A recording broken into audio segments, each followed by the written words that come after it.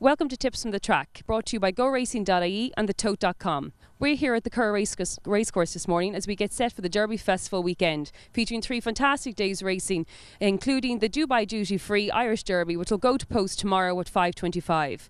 But before we get into that, we have a competitive night's racing ahead of us today, and I'm joined here now by Noel Hayes from the Tote and Martin Murphy from Horse Racing Ireland. Guys, it's going to be a very competitive night's racing. We've a lot to look forward to. Sure have, Jane, indeed, and lots to look forward to, of course, for Tote punters. We've a €100,000 pick 6 guarantee on each of the 3 days here of the festival. It starts off tonight with a rollover of about 35,000 into the pick 6. Obviously, we have the jackpot guarantees as well of 10,000 on Friday, or 10,000 on Saturday and Sunday, and 3,000 today, Friday. And we've got play spot guarantees as well, 20,000 today and 30,000 on Saturday and Sunday. So lots for the Tote punters as well, obviously. But yeah, lots to look forward to. Great Derby to look forward to, but great racing to get our teeth into before that as well.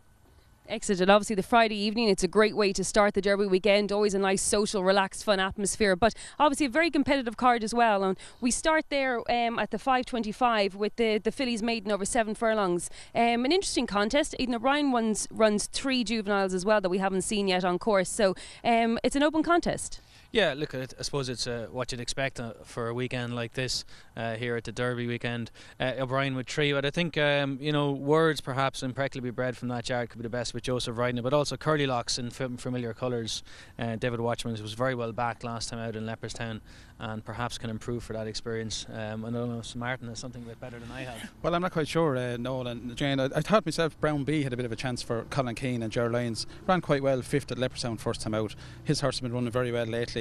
The ground is good to firm currently at the moment, although we had some overnight rain. I think this one is an each way chance around 10 or 12 to 1. Also maybe a note of Jim Bulger's there first time out, Vitalised, horse by Vocalised, first season sire for him. And that one could go well if there's a few pounded. I think a few pounded there this morning, Paddy Powers. Excellent stuff, and as you mentioned there, the going is good to firm, and obviously not an easy build up for the race course with all the good weather and then obviously the small bit of rain, but conditions seem to be really suitable. And again, we move on to our second race and another interesting contest. Another very open maiden, yeah, a real head scratcher, I guess, Jane. Here is just a speculative selection for John Ox, right way with Declan McDonough in the saddle. He's not riding the Aga Khan horse further down the card, but he rides this one, so it would be nothing more than a speculative suggestion in this race. A very open maiden. Well, the likely favourite is Jim Bulger's Fake Curragh. I hope I pronounced that right. I hope my Irish teacher isn't watching me. But ran quite well last week, second at Gordon Park to Leafcutter. That was a decent performance. You would expect that to improve, and I'd say that would be the form choice. But I would respect Noel's opinion there. I think John Ox's horse there, right way, was taken over a race at Cork a couple of weeks ago when the ground got very fast. He's by Cockney Rebel, and he wouldn't have to be a whole lot of good to win this first time out. So if there's any money in him, I think right way could be the one to go. Excellent stuff. And obviously then in our third race we have a UK visitor in David Evans. Horse is very well respected when they run on home turf, and Lager Time is to be well respected. Yeah, look, he's not making the journey over here without a chance, I guess. A lot of prize money on offer relative to what they race for in England, of course. There's 15,500 here this evening. It's a stable, it has to be respected, and it's a horse in form. It's a very open race though, as these sprint handicaps typically can be. For me, I like the look of Kiss the Stars. I think he probably had a bit too much daylight last time out in Navan and might have just got outdone by Cam Bay, but he's franked the form and won ever since. Kiss the Stars maybe with a bit more cover today. He's ran very well here at the track before, so he'd be my selection. I think we're just having a look there at Cam Bay as well. Martin, what do you think? Well, Cam Bay actually only ran last night as Tipperary finished 3rd. He certainly is a much improved performer. He's gone up about 26 pounds in the last couple of runs. He'd have to be respected, but 5 furlongs at the Curragh is a very stiff track. He's probably bound to lead from the start, but I'm not quite sure he's quite good enough to win now because he's gone up so much in the weights. I like Noel's when there. Kiss the Stars has a very good chance, but there's lots more in the race with chances like the likes of Big Bad Lily. Also Strategic Heights has improved an awful lot, but the one I'd be looking at quite interesting is one ridden by Pat Smullen, a horse called Pencil Hill, trained by Tracy Collins. Tracy and her late father Con used to have great records at the Curragh and Derby weekend. I think this Pencil Hill showed a bit of form last time when he was 4th over 6 furlongs. Drop back to 5 furlongs will suit him. Although he's a 9-year-old, he's well drawn in stall 10. I think around 6-7 to 1 he'd be my each way selection. Excellent stuff. And obviously then we move on to our feature race of the evening, the Dundeel Premier Handicap. 50,000 on offer in this race, so it's going to be competitive. What are your thoughts? Yeah, well, I think the competitiveness of the race reflects the prize pool. It's an incredibly tough race. A lot of horses we're used to seeing, I guess, running these big handicaps here again this evening. For me, it revolves around Mick Halford's two horses, Pit Stop, who won very well last week in Leopardstown, and also One Diamond, who's been a little bit disappointing, but ran very well here last year as a 3-year-old. So for me, I think I'd be looking for Mick Halford, one or the other. But I'm sure, you could probably pick 8 or 10 horses here with big chances.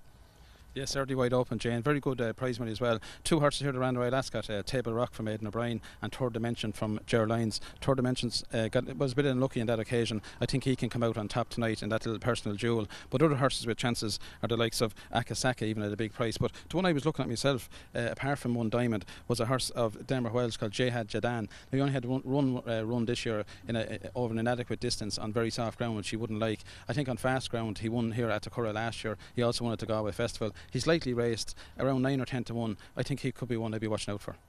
Very good. And obviously then we move on then to the Apprentice Derby on the card as well. Obviously being Derby weekend and Apprentice Derby on the card, it's probably one of the highlights of their own season. And again, another interesting race. Yeah, very interesting race. Small but select field, but it just goes to show, in fact, when you look at the jockeys on board here this evening, the depth of talent we have in the apprentice ranks here in Ireland. We really are spoiled for choice. For me, I go for local trainer Dermot Weld with Lee Roach, who's in cracking form lately. He's riding Truth Will Set You Free. He's dropped back down to a mark of 82, and I think if he was to repeat his form from a couple of seasons back, where he finished second to Inish Man in Listowel, I think he could be the one that could win this at a tasty price. I'd have to disagree with Noel there, I'm afraid. I think Truth Will Set You Free's had lots of chances. She's been a little bit disappointing. I think she won softer ground as well. Now, the step up to 1.5 will certainly suit, but she was beating her odds on last time in Sligo, so it's one I wouldn't really recommend to myself. I'm sorry about that, Noel.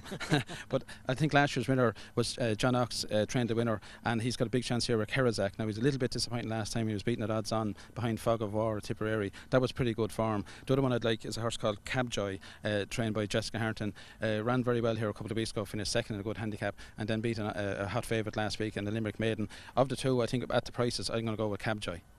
Very good. So no harm to have a bit of healthy debate there as well amongst our panel. But I suppose, no, you're putting your neck on the line in the next race. You have a tip for us. Yeah, I suppose my strongest fancy of the night runs in this race, and unusually it's Willie Mullins in a flat race. It's not something we're very accustomed to, although he does do well, obviously, with a Royal Ascot winner last week.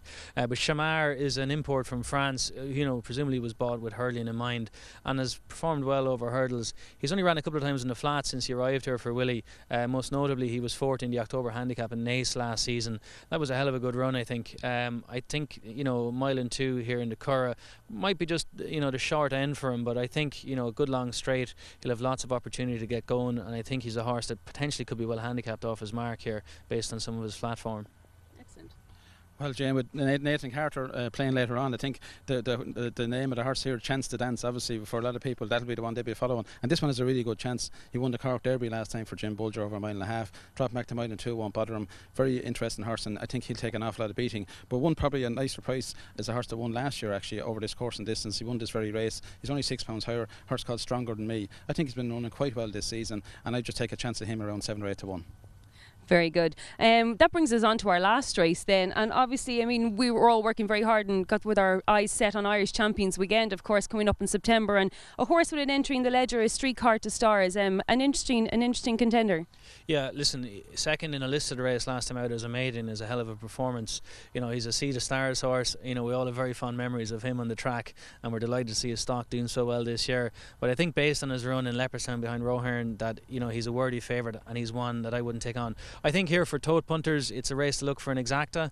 I think Streetcar to Stars will win it, and I think it's worth looking at Aidan O'Brien's horse, Anis Mirabilis, number 1. Maybe for a tote exacta, just a little bit something different to finish the day instead of a straight win bet. Yes, Shane's very hard to look beyond Streetcar to Stars. As Noah said, that was a great run last time in a listed race. Mightn't be the strongest of listed races, and maybe dropping back to 1.25 miles mightn't totally suit him, but he should outclass these. He's going to be odds on favourite, and I think there'll be a lot of people walking home if this lad doesn't actually win. One maybe I'd put in for the forecast is Jim Bulger's Cold Drama. I thought he ran a nice race first time out at Downroy last weekend, finished second in an ordinary enough maiden, but they're bound to improve. I should take maybe her to be second ahead of Anis Mirabilis, but really if Streetcar to Stars doesn't win, I'll certainly be walking home anyway. Very good. Well, listen, Noel and Martin, thank you very much for your tips. We look forward to a great night's racing and a great start to the Derby Festival.